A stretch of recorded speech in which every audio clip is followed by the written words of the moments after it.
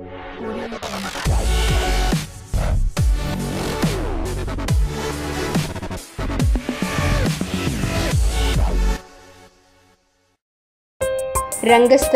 ఇప్పుడు ఎక్కడ చూసినా సినీ అభిమానుల నోట ఇదే మాట.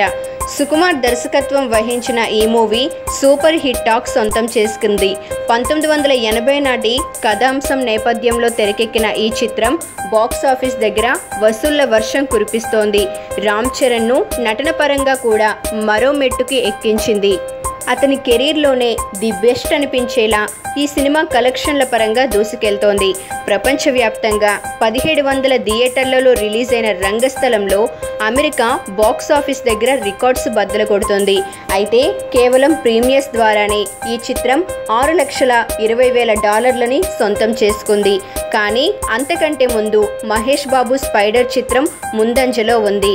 బాహుబలి 2 మొదటి స్థానంలో ఉండగా అజ్ఞాతవాసి 2వ స్థానంలోనూ, 3వ స్థానంలో బాహుబలి 1, 4వ స్థానంలో ఖైదీ నెంబర్ 150, 5వ స్థానంలో స్పైడర్ చిత్రాలు ఉన్నాయి.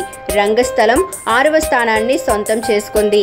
స్పైడర్ రంగస్థలం కంటే ముందంజలో ఉండడంతో మహేష్ బాబు ఫ్యాన్స్ పండగ చేసుకుంటున్నారు.